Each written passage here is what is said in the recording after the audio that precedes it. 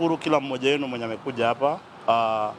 Ni siku mzuri, ni siku nyingine kwa sababu wakati kuna tatizo ama kuna misunderstanding alafu kukue na amani, inakuwa ni siku ambao bingu pia inafurahia. Siku zote panapokuwa na shida, panapokuwa na msukosuko, panapokuwa na vita, hakupatikani kuna amani. Ningependa sana kuanza tu kwa kusema, kwa sababu nitakaribisha dadangu Sofire pia aongee, na hii ni siku yetu mimi na yeye. Kwanza kulikuwa na misunderstanding, watu kufikiria mimi na Sofire tuna vita. Sofire hatuwezi kupigana, tunapigana aje? Tuna vita gani? Of course kuna misunderstandings zinaweza kukua. Kwa kila pahali, kila ofisi penye kuna riziki, lazima watu wakosane ndio waelewane. Lakini kitu ambao nimejifunza kati yangu mimi na Sofire, na ningependa kufunza watu pale nje, panapokuwa na misunderstanding, please reach out each other na muiongee. Sio mnasikia kutoka kwa third party na fourth party. Watu wengi walichukua advantage siku yenye tuko na issue mimi na Sofire. Wengi sana walichukua advantage. Wengi walibadilisha kama kitoza uchumi, kwa sababu wakati wanaongea jina Cassypool kwa Sofire, wakipeleka maneno wanajua hapo ndio tutafanya nini, kupata chetu ya kuweka kwa mfuko, which is okay, which is right. Inaitwa Tension Management Fund. Thank you very much. Na hii ndio kitu hata inaendelea. Ukiangalia serikali, ukiangalia wanasiasa, watu wenye wanazunguka wanasiasa wote, bila kukuwa na kisirani, watu watashiba. Nyinyi watu wa media mlitengeneza kitu mkaka kwa mfuko. Kwa sababu gani? Mnapata views. Sanya Cassypool anajibu Sofire, mnapata views. Sanya Sofire anaongea Cassypool, mnapata views. Tulilisha watoto. Tupigiane makofi watu wa media kwa kuwapea views kwa wingi.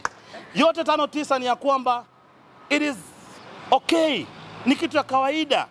Hii ni mwezi mtukufu wa Ramadhani. Ni mwezi ambao ni holy. Hii ni mwezi ya wanawake, ya kuheshimu wanawake.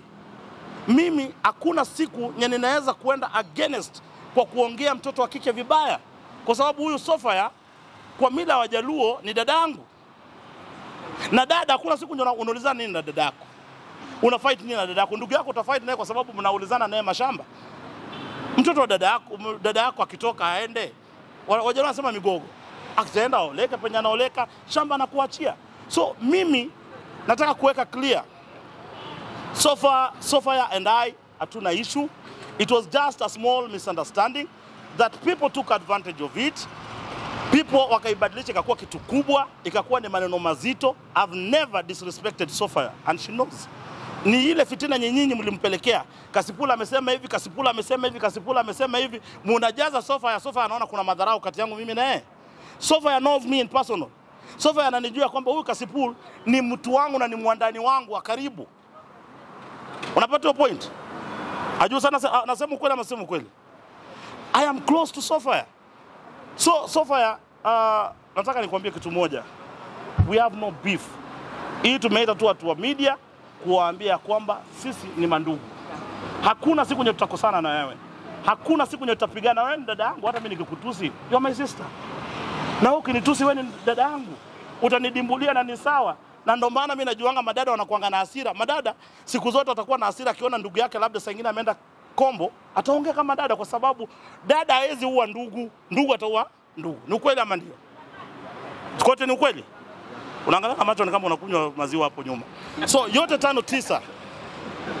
I want issue yangu na Sofire, watu wajue ya kwamba we need to tolerate one another. Lazima tupendane. Tunaweza kuwa na tofauti zetu za kimawazo, za kisiasa, za maneno mingi, lakini at the end of the day we need to tolerate one another. Leo hii Mheshimiwa William Samoei Ruto amesalimiana na Raila Amolo Odinga. Umeona amani imepatikana kwa nchi. Ni kwa sababu gani? Kwa sababu kuna watu sanye vita inatokezea, watu wanasaidika na wengine wanaumia. So as we move forward, lazima tupendane, tujengane. Na siku moja hata mtu akikwambia kitu kuhusu Sofire, tafadhali mtu yote wa media usiniletee. Nitakupiga mapua mpaka damu itatoka. I'm being honest with you. Sofire amesema hivi, Sofire amesema hivi. enda uende upost, lakini usiniletee hiyo maneno tafadhali. I want to put it clear, because at the end of the day, I love my sister and we are working together. Sofire as a team, Cassypool, kwa sababu kesho anasimama governor. If I don't have Sofire next to me, itakuwaje?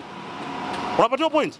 Na Sofire tunataka wewe pia utoke Austria ukuje kwa sababu slot ya women ndio tunataka kupea. Women rep kidogo bwana. Tunataka kwa timu. Na simama deputy president, sasa ni wasichana. Deputy president. Bas Kimbikimbi amesema hivyo, Kimbikimbi ako kwa dunia ya jacaranda. Kichwa chake kwa jacaranda, sasa yeye mama ndo anaona zikipita kwa macho yake. So, naweza kusema hivi na nitarudia. Na nitakuwa very honest na wewe. Ni ya kwamba Sofire we have launched a campaign whereby tunaanza pamoja na Neema Sheikh. Neema Sheikh atakuwa running mate. Mimi nasimama gavana wa Nairobi na nakuomba pia with time think about it. Tungependa pia wewe ukue kama women rep, tufanye campaign kwa pamoja. Kwa sababu tunamaliza hii muziki na tutatengeneza. Wakina Katunu wanakuja nyuma. Roy yuko hapa kama manager anatengeneza hiyo maneno. Tuna believe kwamba coming 2027 Mungu akishika roho yako declare hiyo part ya women rep. All in all, ningependa kusema mimi na Sofire hatuna ubaya. Yale ambayo Sofire aliongea mimi nilichukulia kama dada yangu vile anaongelesha ndugu yake. Kama ule chukulia serious, enda umeze wembe. Ukae ukufe ikuue. Lakini mimi na Sofire we are one thing. And for the corporates wenye walikuwa Sofire hajawaambia yeye ndo alinipea corporate. Sasa mimi ni brand ambassador wa One Pay Credit courtesy of Sofire. Mimi ni brand ambassador wa Play to Net courtesy of Sofire. Mimi ni brand ambassador wenye waridi Nemis Logistic ni waliniita Mombasa akanipea courtesy of Sofire.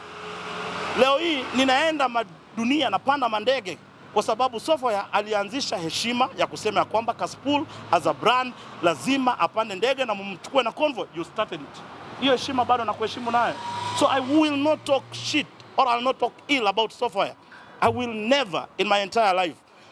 The fact remain, na inabaki ya kwamba tunaheshima sisi na Sofire na wale wote ambao ni ma brand endorsement nimezifanya ni courtesy of Sofire. So Sofire akisema hivyo anamaanisha kwa anaambia wale watu, lakini sasa amewapigia simu amewaambia nimetoa hiyo kauli. So wenye wanakuja wakuje tu kwa sababu ile ingine tayari nimetengenezewa. All in all, nataka nikaribishe Sofire aseme kitu alafu tumalize. Karibu Sofire.